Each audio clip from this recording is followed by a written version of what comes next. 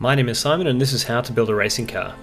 The bodywork of this car, I can say without any hesitation or doubt, has been by far the most difficult, challenging, long and arduous build process of any part of this car. It wasn't because the individual processes of fiberglassing, bogging, sanding, painting or anything like that were hard, but because it took so much effort to get to a point where it was even remotely passable, and even after all that work that went into it, it still had so many flaws. In the end we had to bite the bullet and finish it in a condition that wasn't as good as it could have been, simply so I could direct my attention to other things. Nevertheless, I'll show you the process I went through to make it and point out where I could have improved the process. Previously I've shown you how I made the male bodywork plug and the female moulds which will now be used to create the bodywork. Each female mould would be used to make one or more bodywork pieces on the final car. The first part I produced was the nose. This was a relatively small and simple part which made it a good place to start. I pre-cut the fiberglass twill weave mat to shape as per my drawing to minimise the waste of material.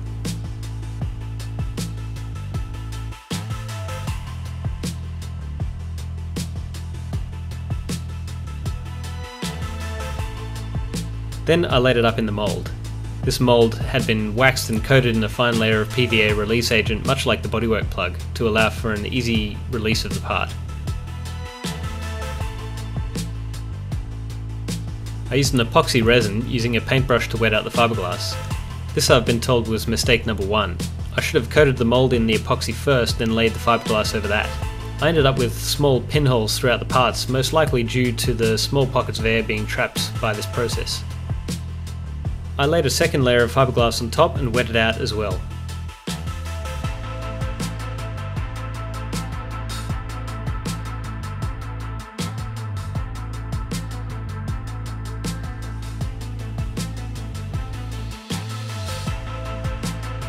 Then I covered the in-surface in peel ply. This finely woven material allows excess epoxy resin to seep through but does not stick to the part. Once removed, it also leaves a surface that can be easily recoated or painted without any sanding or pre-preparation. After 24 hours the epoxy had set. I used some heavy-duty scissors to trim the excess fiberglass. Then I slowly split the part from the mould. I poured water between the two as it helped to dissolve the PVA, assisting with the release.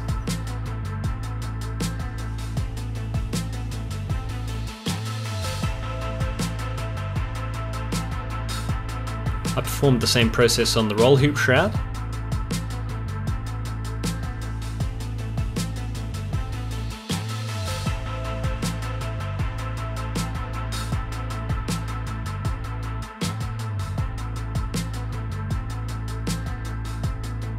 The lower engine shrouds.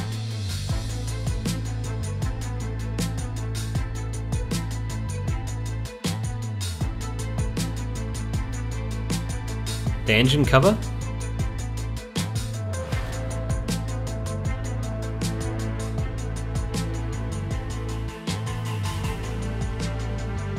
before getting to the main bodywork mould.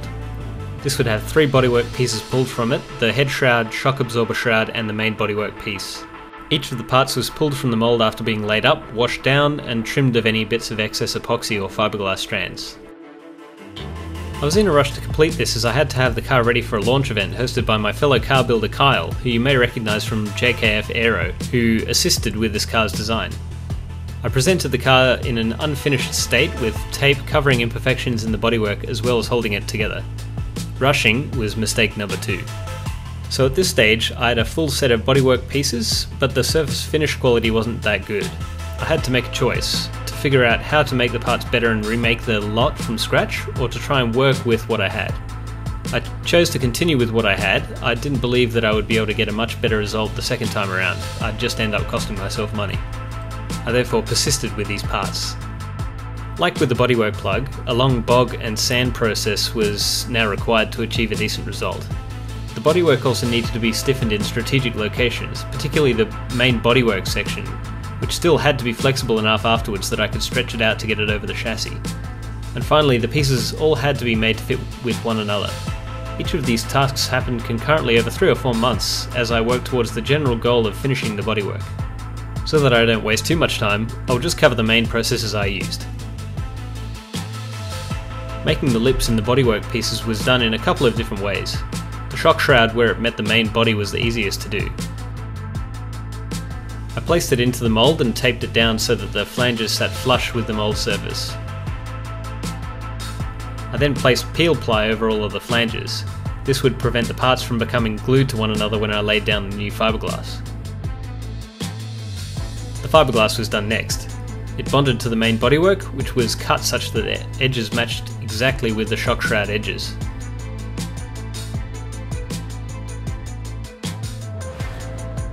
Another layer of peel ply went down next. This would allow me to place weight over the fiberglass without it bonding. This resulted in flanges that would ideally mate perfectly with the attaching part. The quality of the finished product was mixed, but where it worked well. Strengthening the bodywork was done either by laying extra fiberglass layers down or by laying foam strips along the fiberglass, bonded by epoxy then covered with more fiberglass to make a rudimentary composite. Again, the results of doing this were mixed. It worked as a method to stiffen parts, but the stiffness was localized to the region with the foam strip. At worst, this resulted in buckling or cracking around these regions. Perhaps tapering the thickness of fiberglass might have prevented a stress concentration from forming. I just didn't think of this when I did the work. The head shroud had to be removable so as to comply with the rules related to the cockpit opening size. I decided to get clever and incorporate the CAM's mandated impact protection foam into the head shroud. To do this, I used these pipes to stand in for the chassis members beside my head. These positioned the impact protection foam correctly within the shroud. I then sprayed expanding foam into the part, creating a rigid piece. After cutting, trimming and sanding the foam back to shape, I laid fiberglass over it to completely seal the head shroud. Pins at the front would retain it while still allowing easier removal. This cover can therefore be removed as a single piece quite easily should I need to be extracted from the car in a hurry. And while all of this was going on, the repetitious bog and sand cycle continued, very slowly improving the surface towards the result that I was after. It took months to do this. At this point I got help from another person within the Formula V community, Ray Folletti, who has helped me quite a bit with this project now. I brought the bodywork to his place and we started preparing it for painting. He was pretty dissatisfied with the job I'd done and had no qualms with letting me know that. We set to work under Ray's direction, improving the parts to a point where he would feel it was ready for painting. We started by putting a layer of primer down to give ourselves a base to work from. We then set to work sanding it back basically to the fiberglass. The aim was to basically try and fill in some of the tiny imperfections that would show up if the top coat were to go down now. This began another repetitive cycle of priming and wet sanding that lasted for many days. After maybe 6 days of work, we reached a point where we thought the top coat was ready to go down. We started with the nose and shock cover. The nose turned out alright, but the shock cover had hundreds of tiny pinholes. The work we'd done just wasn't enough. I went overseas for a couple of weeks at this point and left the bodywork with Ray. He continued to prep and paint it while I was gone, so I came back to beautifully painted bodywork panels. All that was left on the paint was to buff it with a cutting compound. We tried initially doing it by hand with a rag, but it was going to be a very slow process this way. I bought a cheap electric buffer and went over the entire body. This left a really nice shiny finish. Now we had to put on the stickers. Late last year I asked for suggestions for the scheme for my car, and I received a lot of really great responses. It's hard to tell which of the three designs was most popular. I got pretty even feedback between them. I also got other suggestions from people. I particularly liked this one from Deary Me on YouTube, which I ended up mocking up. In the end I had to keep it simple so that it was possible to do with a sheet of blue solid vinyl and some scissors. It seemed that I wasn't able to effectively wrap the vinyl around the complicated shapes as I'd hoped, so for now the car just has a simple stripe on the side. I'll extend this onto the rear engine shroud to make it look a bit more complete. I'd like to revisit the graphics in the future, but right now the racing season is approaching. The time just can't be spared. Finally, the numbers went on, plus the Intercad and JKF stickers.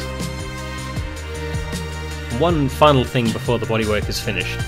The head shroud wasn't painted with the rest of the pieces. Instead, it got a layer of suede glued to the surface.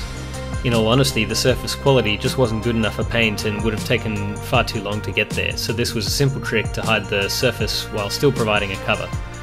The results weren't terrible, though I used too much epoxy and it ended up soaking through and showing in several places. Anyway, that's the bodywork done, and it's the last of the construction videos that I've got for now. The racing season starts at Wakefield Park a week from when this video will go up, so you should see a lot more of it on the track in the near future. I'd like to just thank everyone again who has been involved and helped to get the car to where it is today. My father, who has helped immensely with this build, Ray, who you've seen helping complete the body, Kyle through JKF Aero, who gave me a lot of guidance on the bodywork and did a lot of the design work on the Aero, and Intercad, who provided me with SolidWorks, which was absolutely essential for me to produce not only the engineering design and drawings for the car, but the graphics for these videos as well. And finally, as cheesy as it may sound, everyone who's watched this, I've got a lot of really good feedback and suggestions through this, which has been extremely helpful. I hope you've enjoyed seeing this come together. There may be more in the future, both of the racing and of the upgrades that I do over the coming season, but for now, thanks for watching.